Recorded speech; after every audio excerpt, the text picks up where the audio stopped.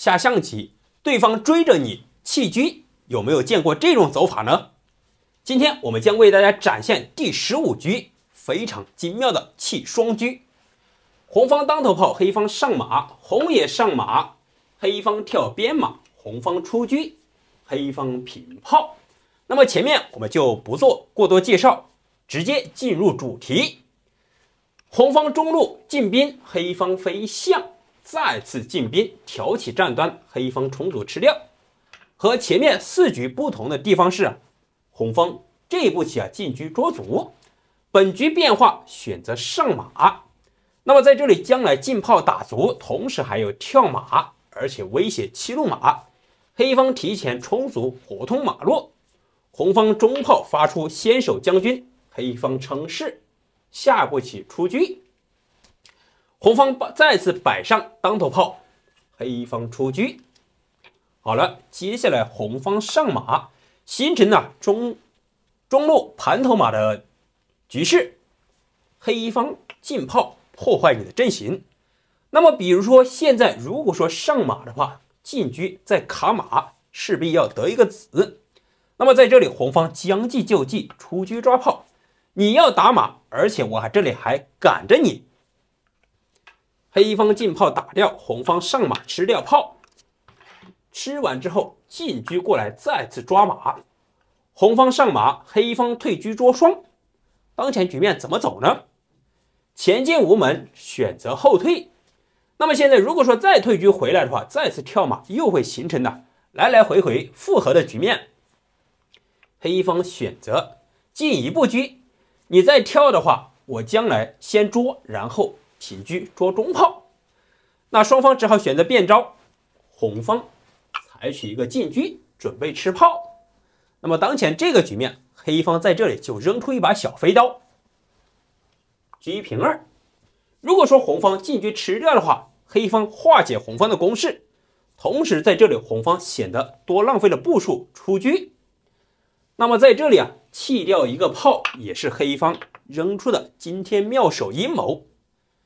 现在吃掉你一个炮黑方来一招脱胎换骨，灵魂出窍，把老将摆出来，进车砍士，双车有杀。那这里吃了车可以说这步棋心很毒辣。大家来看看，换做你是红方的话怎么走呢？这个车显然是白白丢掉了，可能顽强一点的弃车砍掉底士先夺你一个士。棋局的走法选择弃车，也是将计就计，先解杀，黑方称是吃掉车。那么当然黑方吃掉你一个车，肯定沉浸在喜悦当中。殊不知红方在这里深谋远虑，一招平炮将军。现在中路来不了，刚才这里弃车也是发挥出中炮的威力。现在把士引离开中路，形成强硬的封锁。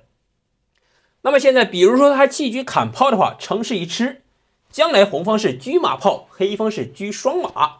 他最大的缺陷，7路马容易受攻，而且是将位不安。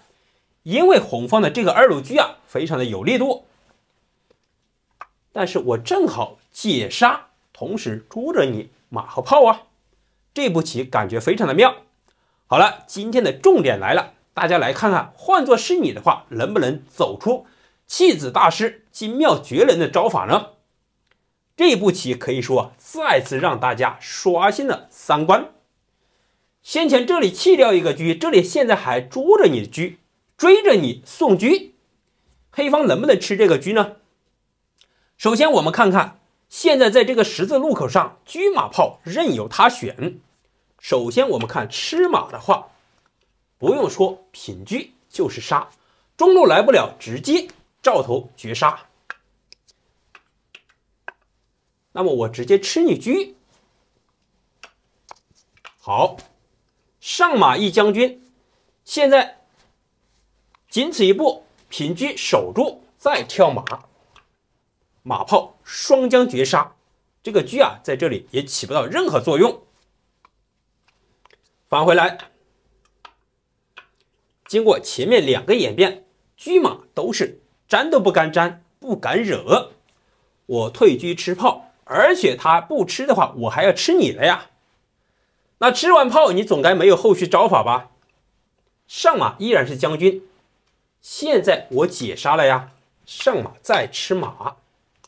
好了，这里又是典型的钓鱼马杀法。下一步棋进车杀棋，黑方接下来仅此一招，选择退象，先防守一步。红方穷追猛打，黑方再次飞象。那现在你拿我没招了，我双象连环，你还有什么手段呢？这里双象我们就针对他双象采取进攻，他的缺陷就是容易被卡住象眼。